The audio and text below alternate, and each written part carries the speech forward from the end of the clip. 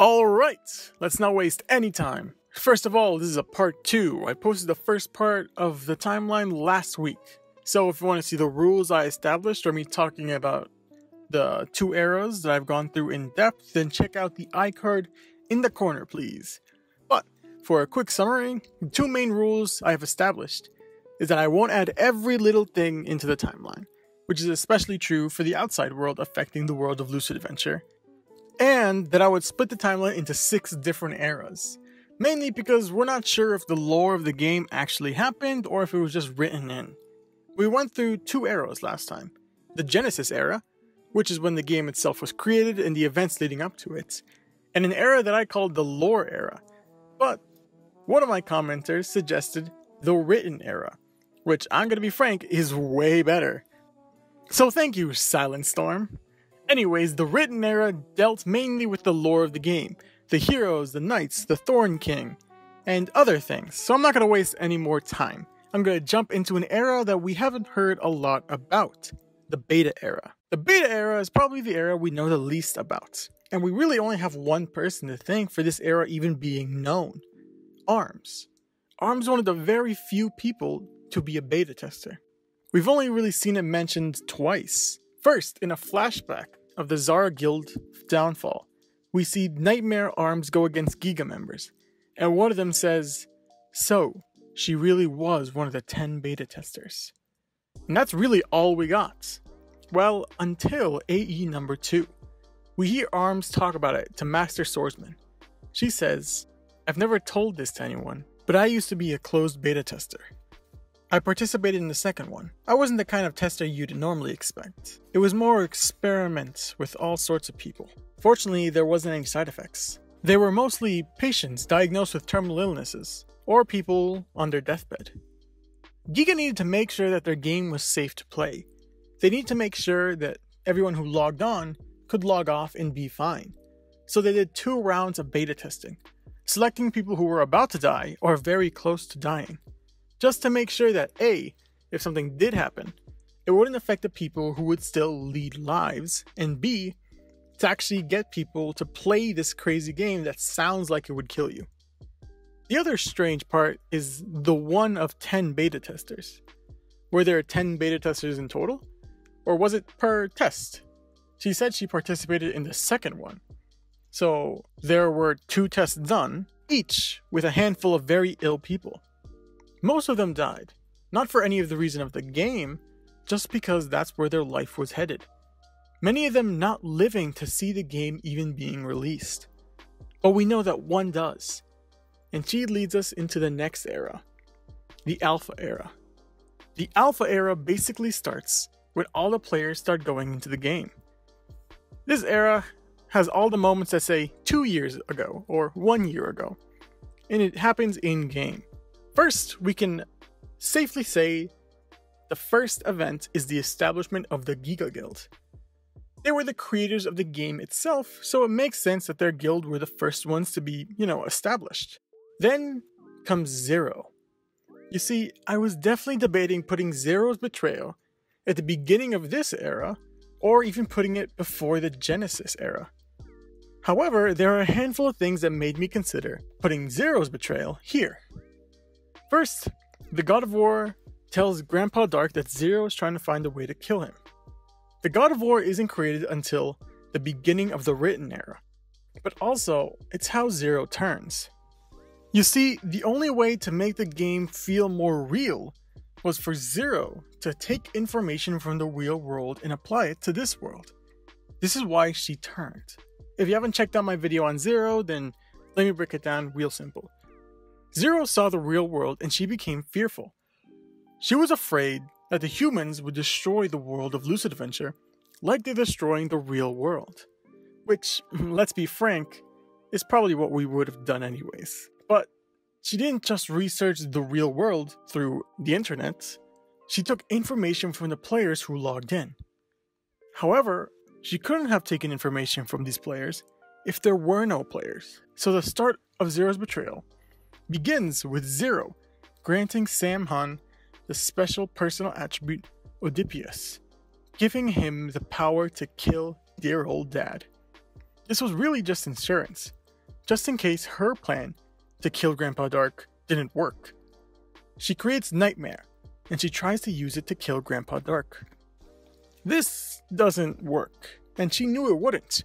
Her plan was to cause the Nightmare to spread and to destroy Grandpa Dark's core, the thing that holds the world in balance. She destroys hers and corrupts his, causing the world to start to decay. Our next point is probably the part we know literally nothing about, and it's really only mentioned in passing, and it's not even the focus of the conversation. Alright, you see, right before the combat tournaments, the PvP rounds, Dark starts complaining that he's not strong enough. Then Ethan suggests an item draw, a gotcha. An item that has a chance of giving you a rare and powerful divine item. Or might, destroy a country? Anyways, when Dark asks if anyone has used one of these before, Heart Eater explains. Sure there were. Ankus, one of the few powerful guilds of early days. The first discoverers of gotcha. Destroyed. Everything that guild had was completely incinerated. So it's possible that the earliest guild aside from Giga was this Ankus one. They were so strong enough to find the first gotcha, even before Giga. However, they weren't lucky and they got destroyed, disbanding one of the earliest guilds. This leads into the Zara Guild. We don't really know much about the early days of the Zara Guild. One of the very few beta testers survived through into this time. Arms founds the Zara Guild, gaining the ranks of Master Swordsman and others. During the rise of the Zara Guild, Ethan goes into debt and is forced to work for President Kim, forcing him to play Lucid Adventure to pay off his debts, leading Ethan to join the Zara Guild. The Zara Guild was strong, likely one of the very few guilds that could surpass Giga. So Giga stepped in, asking President Kim to make one of his employees cause the guild to fall. Constant takes one of the pieces of Nightmare and makes it seem like the entire guild is cheating. This makes Giga's security task force take down most of the guilds and make a deal with Arms. In exchange for the lives of her guild members, she would give up the pages of her book and leave the game forever. And she accepts the deal. The Zara Guild would soon fall due to improper leadership. However, it didn't stop most of the players of the guild to still look for her. During this time, there was a guild that became even bigger of a problem. The guild Nightmare would rise to power, becoming the #1 guild in the world. They worshipped the Nightmare and gained power from it. As Webtoon put it, Guild Nightmare wanted to destroy everything in Lucid Adventure world. Whether it be a player, the world itself, Nightmare gaining power from destruction destroys everything. However, there were those who opposed them, those who stood in their way, those who wanted to keep the world of Lucid Adventure safe. They formed the Allied Nations. The very first player war commenced. All these nations against the Nightmare Guild. Giga, Yopailand, other smaller ones. The members of the now gone Zara Guild. And rising through the ranks during this time was a player using bets to steal other players' stats and skills. Ethan would become 3rd ranked during the war, later destroying a Nightmare base and rescuing one person, Sora. Meanwhile, during this time, Rigos, the Archfiend, gains the help of Nightmare and challenges the God of War. However, this doesn't work. He fails to beat the God of War and is imprisoned. And a little later, the Archfiend L.E. Lazzy would lose in a duel with Zero, to become imprisoned without his horns. After much fighting, the very first player war would end, with the Allied nations winning against the Nightmare Guild, causing them to go idle. However, they faced many casualty and damages, and would take much time for everything to get repaired. After some time, the God of War became bored and created combat tournaments, where players would go into 4 rounds to get a god item, sparking a lot of controversy and shadiness. And finally, the man who steals from everyone would become the #1 ranked player, becoming an enemy to all. And that ends the Alpha era, probably the longest era when it comes to important events. And next is the Era of Darkness. The Era of Darkness has the most little details, that aren't necessary to explain. It's really just the story of the first chapter. Beginning with the fall of the strongest player, Ethan, getting targeted by multiple players, then Zero herself. The old number 1 ranked player Ethan would later get hired by Dark to help him level up. This causes Ellie Lazzy to get unsealed and become a servant to Dark. The next real important thing is the start of the combat tournaments, the final combat tournament, with Team Dark somehow getting through many of the rounds, all while Zero lurks in the background, killing off players and creating weapons powerful enough to kill Grandpa Dark. Soon enough, the Archfiend Regos would be unsealed and defeated by a rewinded Ethan. This all leads to a close call with War. The nightmares have been on the rise again, stealing Poo and others, all while Giga invades Yopai Land, trying to take care of Grandpa Dark, which almost leads to war, but is stopped by the gods. Grandpa Dark is dying and wants to choose one of the gods to make the Almighty One, using the combat tournament as a wager to see who would win, who would become the Almighty One. During this Darkest, one of the original heroes, was brought back into the human world, and the PvP tournament's final combat starts.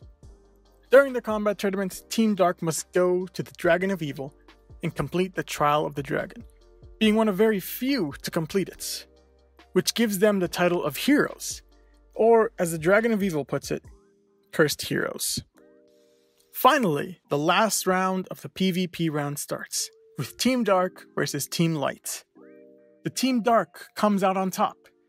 After they win, Grandpa Dark soon passes away, which leads to Zero to kill the God of Blessing disguised as the God of Death, to then fight the God of War and the God of Time and Space, killing multiple players and creating nightmare doppelgangers. Soon, all the players are teleported out of there, and the God of War and the God of Time and Space have Zero pinned. However, they are all killed off by Yopai, taking their powers and spreading it across the land, giving the power to the people, ending the Age of Darkness and thrusting us into the Godless Era. Alright, let me quickly run through the Godless Era. It's not too much time since it's really only the short amount of episodes we get in Chapter 2 and some of the AEs. We start with the Death of the Gods, rushing in a new system for the game. These Team Rocket looking balls. They're all new ways to do things that they can no longer do without the gods, like duels, ranks, and bets and rewards. However, they do have a special use. They make a player sleepwalk, to do things against their will in the real world, which is absolutely awful. I mean, really, okay, whatever. After this, a new kingdom is formed, Darkland, and starts growing at a very fast rate. Meanwhile, our good old friend the God Killer, Yopai, had a change of heart, grouping up with the 4 guilds of Misfit to create a new alliance, the Anti-Giga Coalition. Also, the Nightmare Doppelgangers have decided to join the game and start their own guild with No Name as their leader. She gains the support of demons and even normal players and becomes a major threat, taking down a Giga stronghold. Some other notable guilds start to pop up due to the god's death. The gods provided a barrier of sorts, and without the barrier, the world of Lucid Adventure started to grow due to the Lucid that's around it. Due to this, multiple guilds have started to rise up and claim land. We mainly get this information due to episode 9 of season 2. Giga remains on top, which isn't surprising. But what is surprising is the Dragon of Light grants powers to another guild. You know how the Dragon of Evil granted the titles of Cursed Heroes to Team Dark? Well, it's kind of like that. The Elixir Plant Guild has been granted powers of the Dragon of Light. And that's really all that matters. We see little things like them trying to find Ethan, but nothing too major. You see, I didn't want to make this a 3-parter, so it's a little bit longer than normal, and the Alpha Arrow is really long because it's just a bunch of backstory. But anyways, if you think I missed something, please let me know. I'll add it in the comments. And who knows, I might need another timeline soon. Also, Halloween is coming up. Should I make a Halloween special after Halloween? Because it's going to be November 1st when it comes out, or the week before. I already have a video in mind. let me know, please. And like always, thank you for watching.